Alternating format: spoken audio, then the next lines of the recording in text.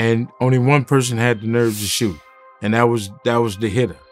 That's the one that was with the business. That's the one that didn't give a but I gotta get him. He was the I gotta get him guy.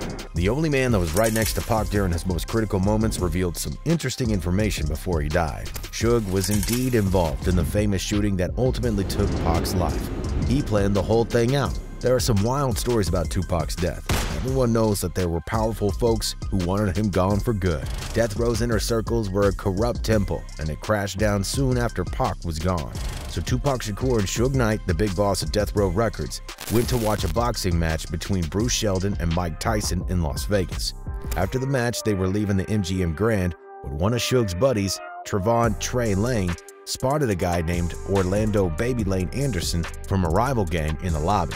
Now, earlier that year, Anderson and his crew tried to rob Lane in a Foot Locker store, and Lane told Tupac about it. So when Tupac saw Anderson, he confronted him, and a fight broke out. Tupac and Suge's crew jumped in and things got crazy, but hotel security eventually broke it up. After the brawl, Tupac went back to his hotel, the Luxor, Las Vegas.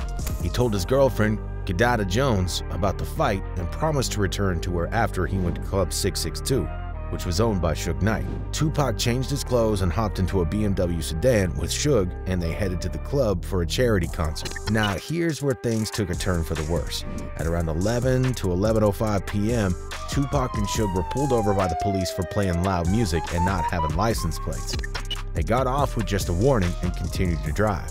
Then, at around 11:15 p.m., while they were stopped at a red light, a white Cadillac pulled up next to him. Someone from the back seat of the Cadillac rolled down the window and started shooting at Tupac's BMW. Tupac got hit 4 times and Suge got hit too. Despite their injuries, Suge managed to drive them to a nearby location where they were pulled over by the police again. The police called for paramedics and both Tupac and Suge were taken to the hospital. Unfortunately, Tupac's injuries were severe, and despite efforts to save him, he died on September 13, 1996. There were a lot of rumors and speculation about who was behind the shooting, but the case remains unsolved to this day. Some people claim that Tupac's last words were "fuck you" to a police officer who asked about the shooters, but there was conflicting information about that one. It's a tragic and mysterious story that still captures people's attention to this day. But one of the people who had first-hand information and decided to tell what he knew about Pac's death was Big Frank, the only personal security that Tupac apart from Death Row security. Frank Alexander, also known as Big Frank, discussed his time as Tupac's bodyguard and shared his perspective on the night of the Las Vegas shooting, as well as his thoughts on the shooter's identity. Originally hailing from Chicago, Frank lived in a rural area of western Marietta, near the foothills of the Santa Ana Mountains. When it comes to Frank's background, he served in the Marines, pursued amateur bodybuilding, and even worked in the Orange County Sheriff's Department. Frank revealed that he initially became Tupac's bodyguard through a friend who offered him a job in security for Death Row Records. He mentioned that Tupac appreciated having a big and reliable guy like him around, and they developed a close bond due to their shared energy and fast-paced lifestyle. Frank also mentioned the various perks he enjoyed, such as being paid around $300 a day and being introduced to Tupac's codename for weed, Candy.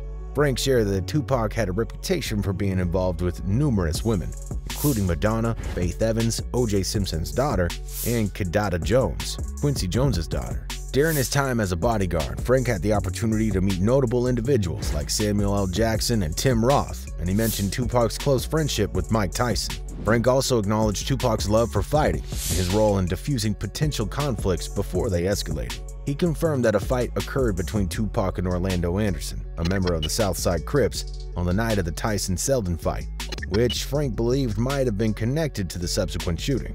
Frank clarified that he was not with Tupac during the shooting, as he had been asked to drive Kidada's car.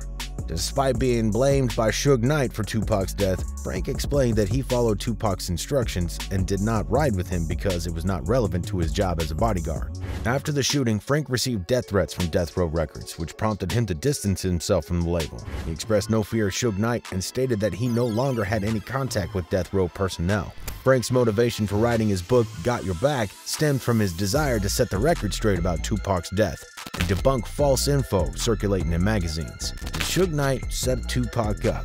That's the question that everyone asks in the hip-hop world.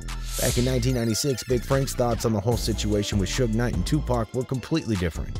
He couldn't understand how someone would ride in a car with someone who had put a hit on them and trust that they wouldn't get shot, especially when bullets were flying through their car. He talked about it during a TV show and mentioned it elsewhere too. The LAPD investigation talked about the corrupt cop who was involved in the killings of Biggie and Tupac.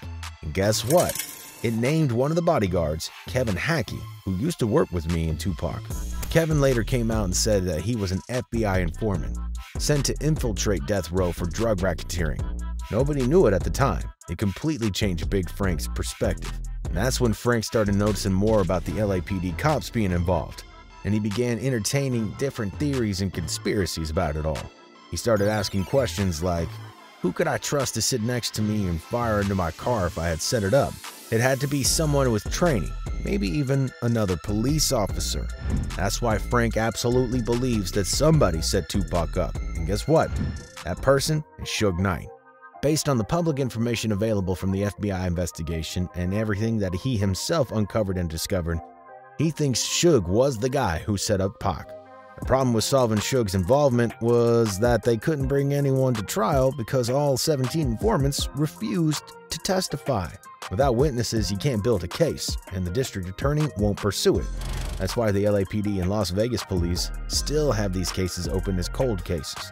Someone needs to solve them. Moreover, Frank talked with witnesses and people who testified on camera in his documentaries.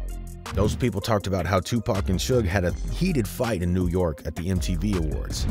After a video shoot, Tupac even told one of the bodyguards, who used to be a good friend of Big Frank, that he felt like a dead man walking. He didn't want to go to Vegas, and he had a bad feeling about it. This was on September 6th, a Friday, just after the shooting incident with Toss It Up.